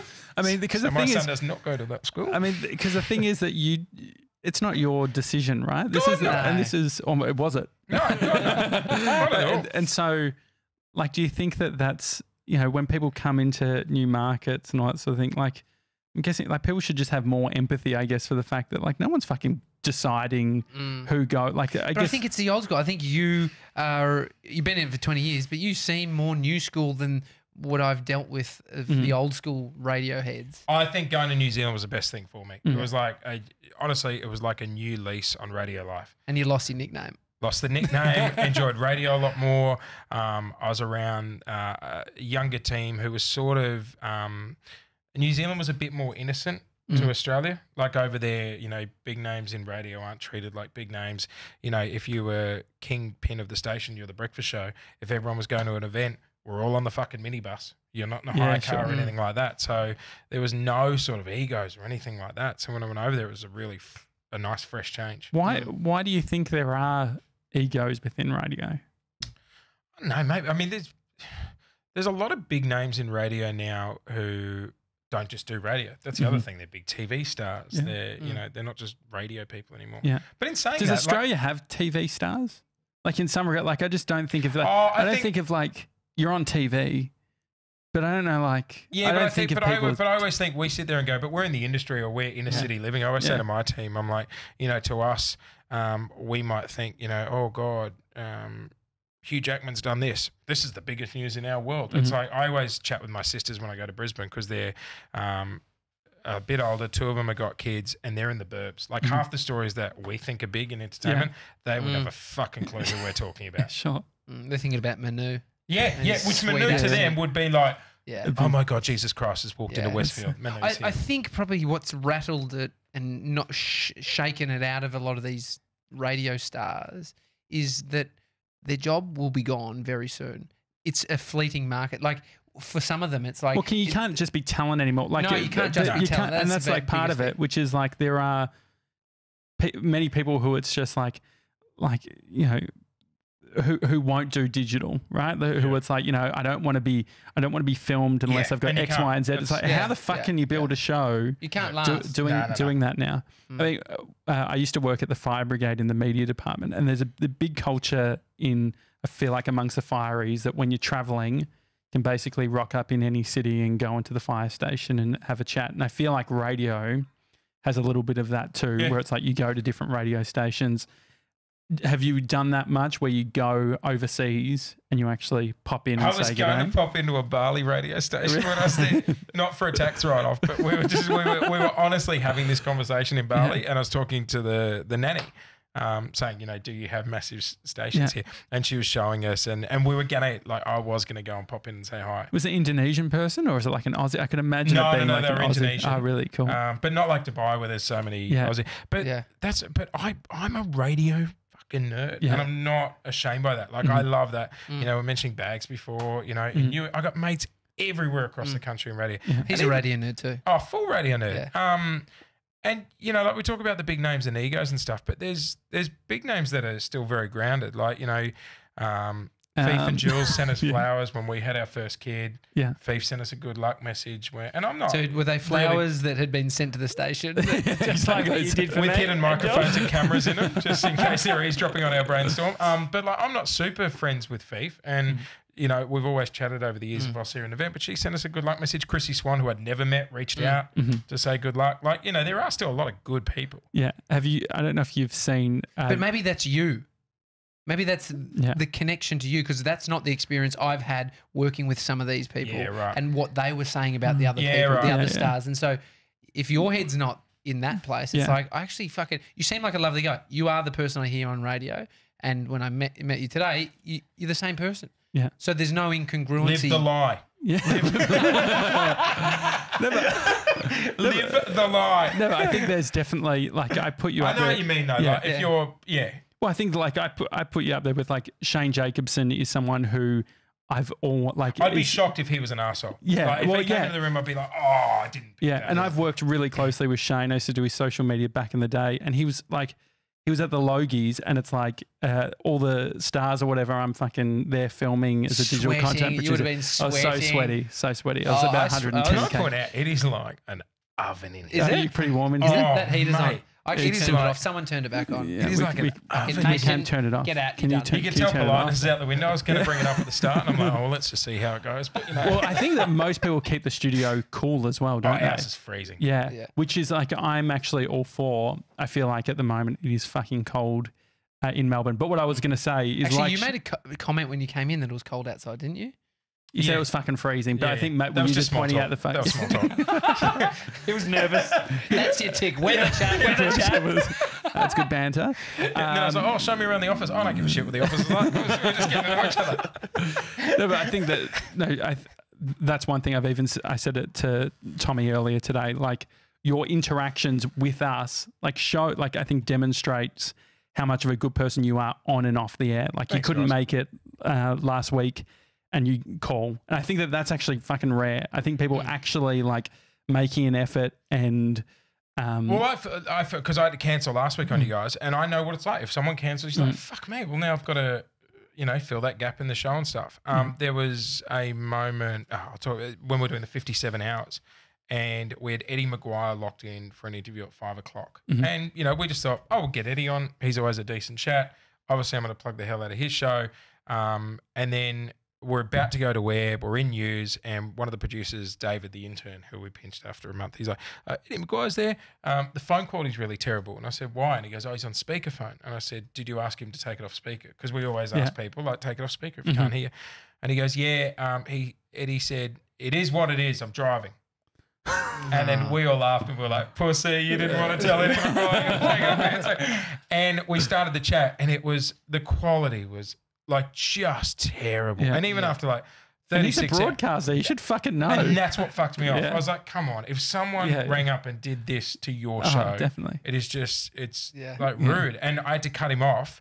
And I'm like, Eddie, we can't hear you, mate. I've got to cut you off. But I was like, look, You brought up Sam Newman. Sammy, but we still plugged his show and everything. But I was just like, fuck, don't, be rude to It does make a difference, right? Like I think that also because it is, in some regards, like we're in this weird sort of hybrid where like Tommy and I sit outside of the industry, but we fucking enjoy the radio stuff still. We enjoy that. But it's interesting how I don't think you sit outside the industry now. The industry is this. Like every radio station now is pouring oodles of cash into podcasting. Yeah. And what do you think what do you think that means We're to fucked. you? That's what it means. You guys are the future. No, but I think that you guys are that new. I think that's the way, version but of that's the that. way shows will go. Stations will go. Stations will be like a Netflix. It'll be just radio shows. I don't think you'll listen to the radio in the future for just songs and little announcement bits during the day. Yeah. I think nice chunks of. I think spoken music jocks are the ones that I'd be worried about if I was a music jock. Yeah. Do you find that you can just get paid as a radio person and that's it? It feels like a lot of people are slashies. It's like you're a radio person, but you're doing. I'd love heaps to of do other stuff, but endorsements Paige and I made the thing that for the first year to 2 years, we just made the pact that we weren't going to try and get spots on TV show. And it's hard because, if you get a spot on, have you been paying attention? That's great. That's really good publicity.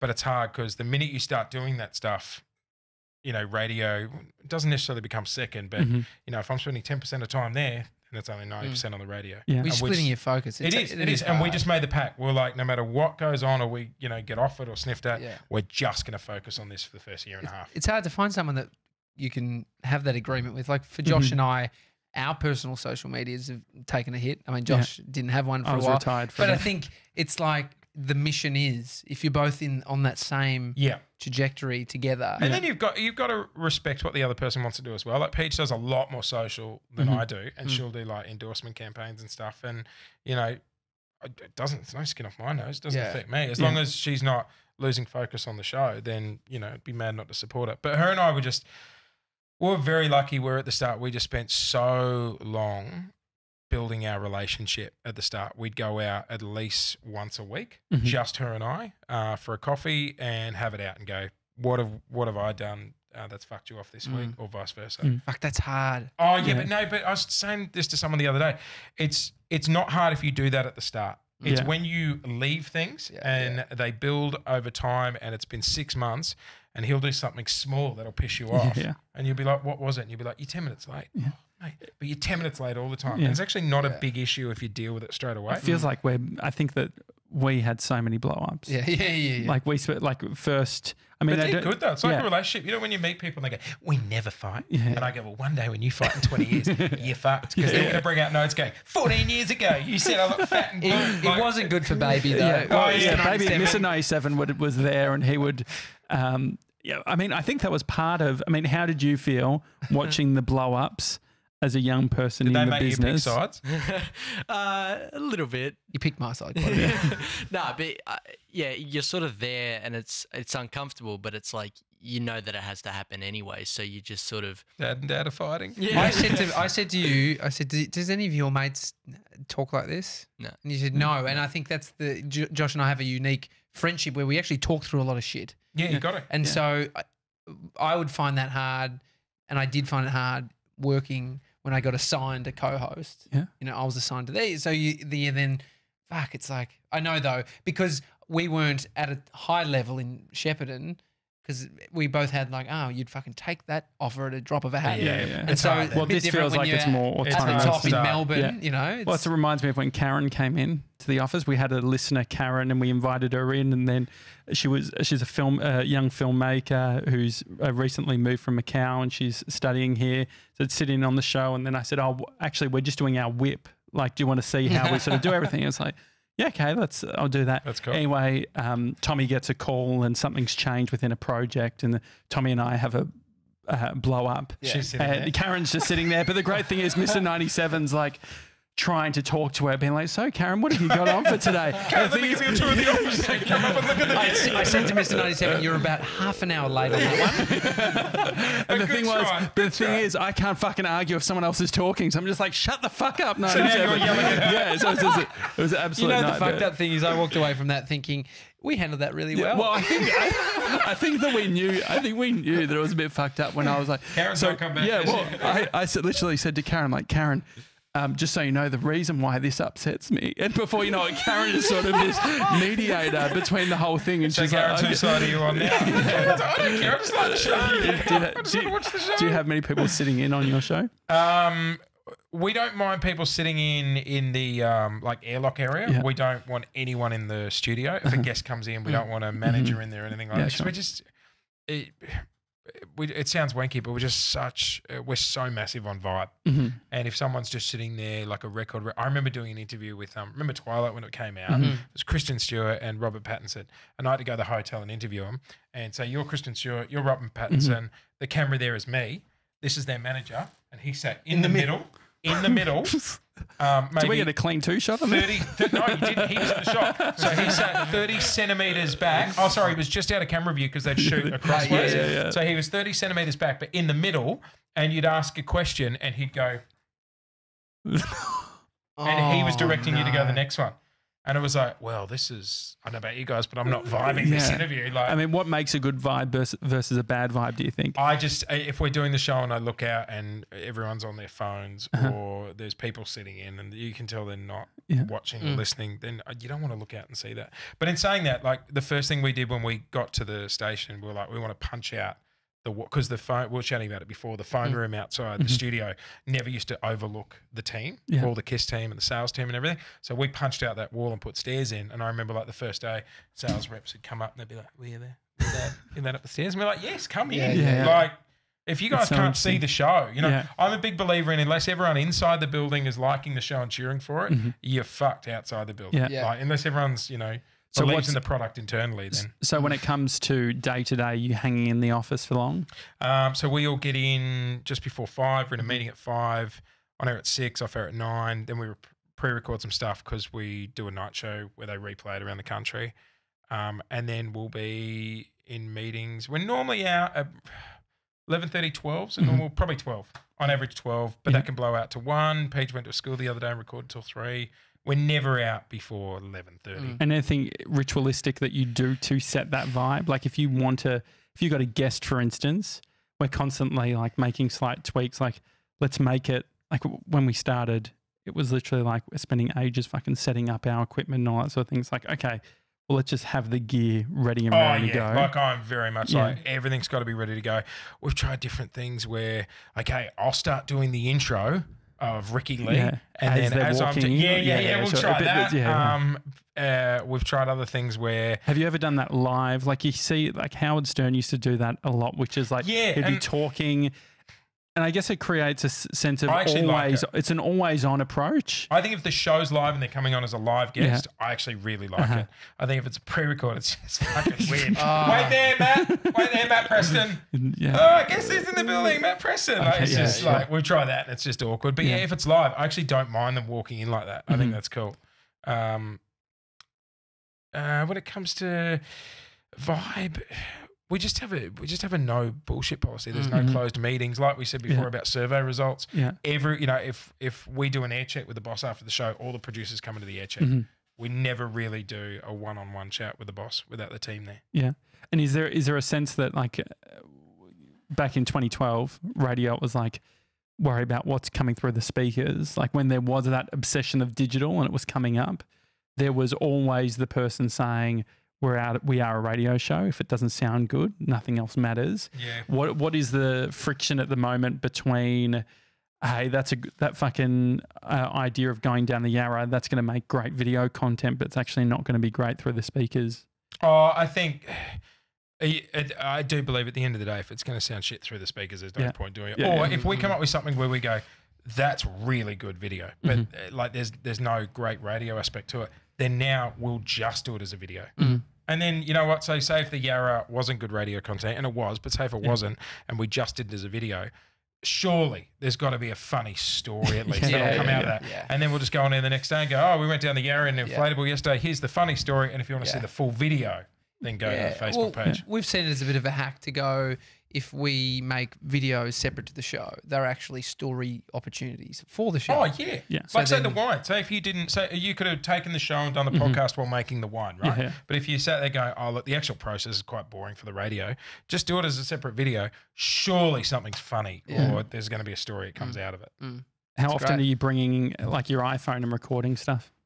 A fair bit. When I was in Bali, there was I went for a massage and I swear they were talking about me. So I recorded it and then went home and got the Indonesian nanny to translate it. And what were they saying? They said the lady called me. Don't tell me it was about balding. Fat white man, and because I was getting a body scrub, the other guy in the place said he very dirty because I come back very twice. dirty. I come Very back dirty. twice. Yeah, And you know when you know they talk in that different tone, yeah, and on the exactly. tape I'm Yeah. like, what did he say? And she goes, nothing. Just come with me. This room.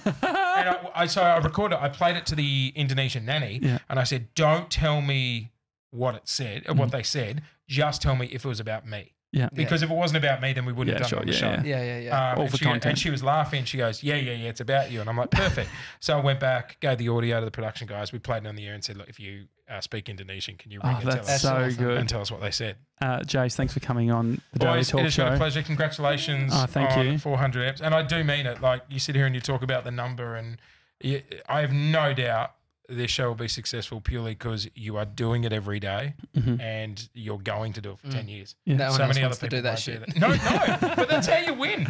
And thank you to the Gronk Squad for celebrating episode 400 as well. We had a bunch of, we realized that over the last 2 weeks, since we launched this amazing new website of thedailytalkshow.com, didn't realize that we hadn't updated our fucking email settings. So for the past 2 weeks, hi at thedailytalkshow.com hasn't been going anywhere. We so could no one's, send them out. we but could send couldn't emails. You receive can't read them them. coming in. Yeah. And so we were wondering, like, geez, it's been a bit quiet on the emails. We People literally don't like the new website getting feedback. but Absolutely. anyway, we had a bunch of people email us.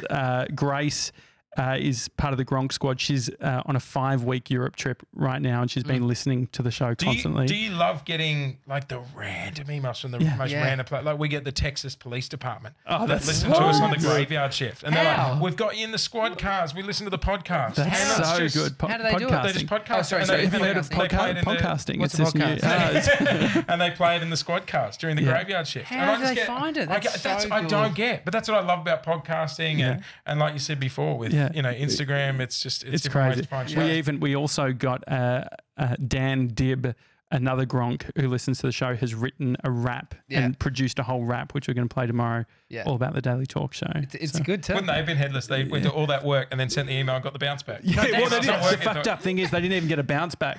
So the thing was, is like, I said, that's how we worked it out. Yeah. He DM'd, he's like, hey, how do I get, I just said, email it. He's like, okay, sent.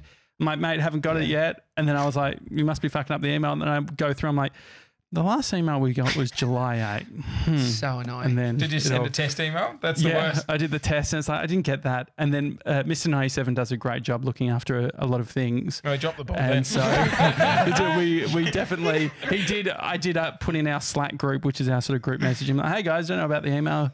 97's like, nah, it's definitely, it should be fine. back to the Yeah, good job. exactly. And then I get a phone. Not my And then he did call me, which at that point I didn't answer. The worst is the test email. We did a phone topic the other day and no one rang for it. And I'm like, oh, well, the phones are fucked. I'll test the phones. Obviously, so, oh no, that's me ringing. Okay, cool. It It's is, just a shit topic. It is Blame Monday. Whose fault who's to was blame? it? I think it was a mix. I mean, this is how far Tommy has come. He started meditating at the start of the year. Oh, PJ's He's into also, this. She did just a full meditation course. he's also great. not drinking at the moment too for the year, so I'll have the red wine because I never You're used to drink. Oh, yeah. All year.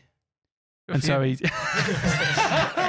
so he's but straight away Tommy's like, you know what, I was thinking about, I can't believe I didn't pick up sooner. Like he was self-reflective about it, whereas I was more like Mr. 97 fucked up real bad. I don't know if he's going to No, be see, here. that's where you started up. You should have went, you're right. Where the fuck were you on that? You've been a mess. I'm glad you're off the booze. But we did, like, I wanted to thank Leah. She emailed Karen, Dylan, Molly, Elliot, the Atkinsons, Nicholas, Chris, Ryan, Shannon, Kat, God, there was a Jasmine. lot going to the junk folder. Thank you for celebrating episode 400. We mustn't have done that argument between you and I mustn't have scared off Karen because I think Yeah, she's exactly. coming back in to drop off Different some Karen? coffee. Oh, no, same Karen. She's coming back in. She's coming back and in. she also You should do a dummy fight. You should do a dummy fight. Just a full-blown, And just all stop and look and go, well, who's in the right, Karen? it's not a bad idea. Probably We haven't she really watches the show. Yeah, it would have been a good prank. We haven't really done pranks on the show other than Oh no, I got stitching you me last out. week, Yeah, mate. I do. yeah. It's actually Just to be clear, all the pranks have been on you. yeah, exactly. Actually, it's my turn. That's why we don't do pranks on the show. Well, the thing is, I worry for you because I think that I'm the type of kid. Like when I was growing up, pranks I would take quite far. So I feel He's like I'm the the kid that type. would hit you with the cricket bat when you should have just got poked. Oh, we've got someone at the doorbell. Someone's at All the right, door. He'll hi, cut your brakes. hi at the Daily. Brakes Yeah, on you, exactly. man. You got no brakes. Don't give me any ideas. Hi at thedailytalkshow.com. Someone's at the door. So Yeah. maybe we've forgotten about someone sitting in. Maybe. I don't think so. We'll see you tomorrow, guys. See you guys. Gemma, thank you. Thank you, Gemma. We just got these. They Amazing. They smell delightful. I love natives.